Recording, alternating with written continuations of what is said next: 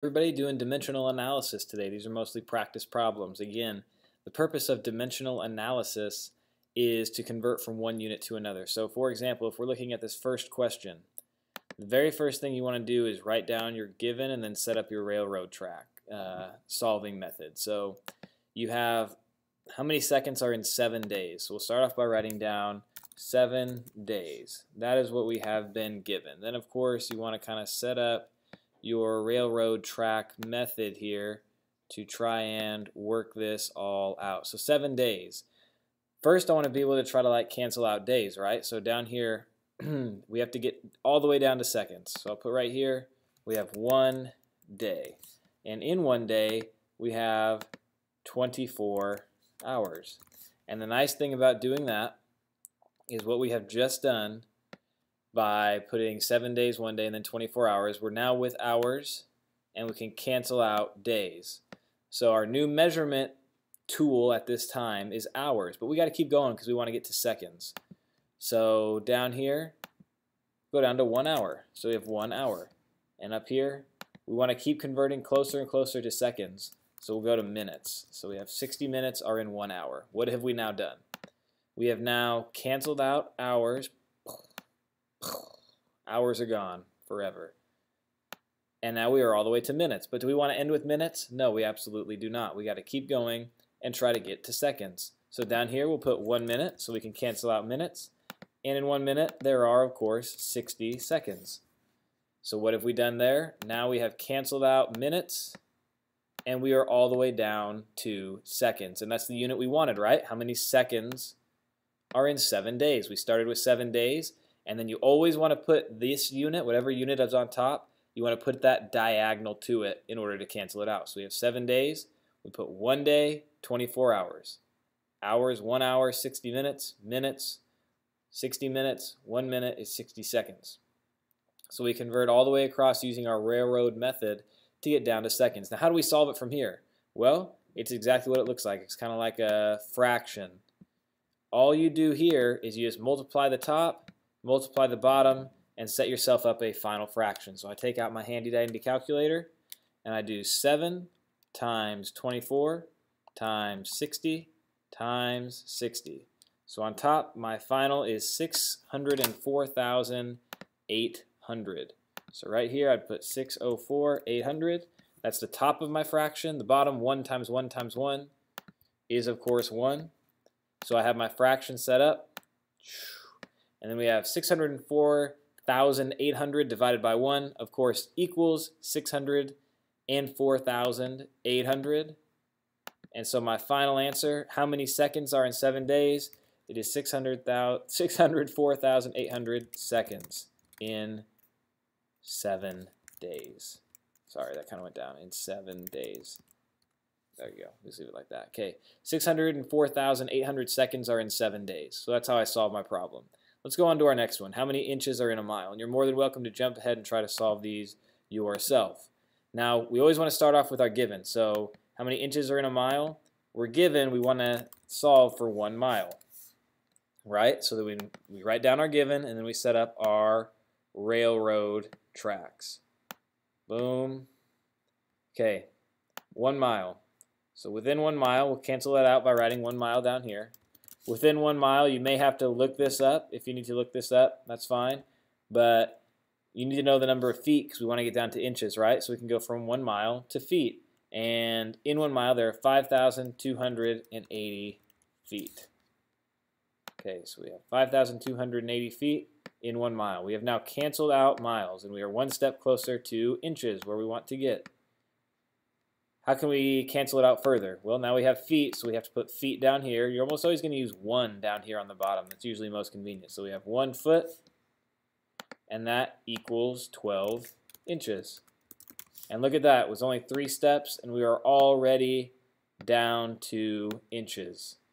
So we do the same thing. We multiply on the top. We multiply on the top. Equals, and then we set up our fraction. We already know the bottom of our fraction is going to be 1. The top, we have 1 times 5,280, 1 times 5,280 times 12 equals and it's 63,360. So 63,360. So we do 63,360 divided by 1, and we get our final answer of 6,360 inches in 1 mile. So there's your second example problem of the day. There are 63,360 inches in 1 mile. Let's do one more example. Going back to time, how many minutes are in 1 week? So you always start with your given. So we're solving for a week. We're solving for 1 week. So we start with our given right here, and our given is 1 week. And then we set up our railroad tracks to start canceling things out. So set that up right there, and then bring this across. There we go. Okay, 1 week. So we want to cancel that out. We can cancel that out just by putting 1 week on the bottom. Like I said, 1 is usually going to be your most common bottom number. 1 week. And we want to get down to minutes, but let's start off with days. There are 7 days in 1 week. Go down. We want to cancel out. We've canceled out weeks now because diagonal, if they're diagonal, they cancel out. So now we want to try to cancel out days. So we put 1 day on bottom. 1 day is 24 hours. 24 hours. So we have now successfully canceled out days. Right there and right there. But we still have more to do. We want to get to minutes. So 24 hours. Let's cancel that out. Let's get my marker back. Okay, on bottom we now have 1 hour. I don't know why I didn't type this. I wrote it, but that's all right. We have 1 hour. And 1 hour is the equivalent to 60 minutes. 60 minutes. Okay, 1 hour the equivalent to 60 minutes. Are we where we need to be? Yes, we are, because we cancel out hours right here, and we're ending up with minutes. And the original question asked how many minutes are in a week.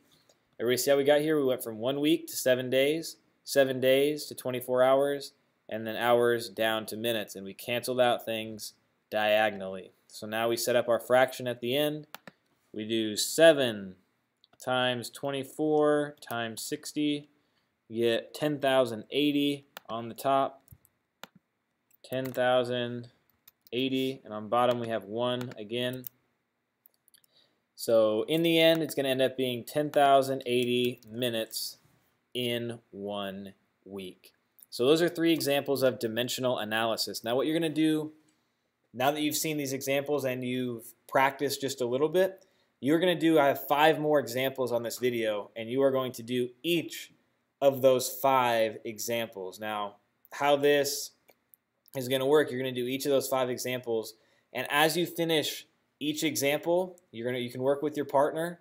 As you finish each example, you need to write it on a whiteboard, and you need to hold it up so that I can see your solution, or you can write it in dry erase marker on your table. But you're going to do each of the 5 problems. The solutions aren't on this video because I didn't want you to skip ahead and see the solutions immediately. But check with me as you do each one. This is kind of like your guided practice for the day with each of these different practice problems. And so I'll scroll through, and you just pause when I get to each question. So here's question 1. I'll read it aloud. Then I'll go to the next one so you know when to pause. So Levy was meandering down the road one afternoon counting her steps. In total, she counted 2,453 steps. Each step she took was exactly 2 feet. How many miles did Levy walk? So you're converting from feet.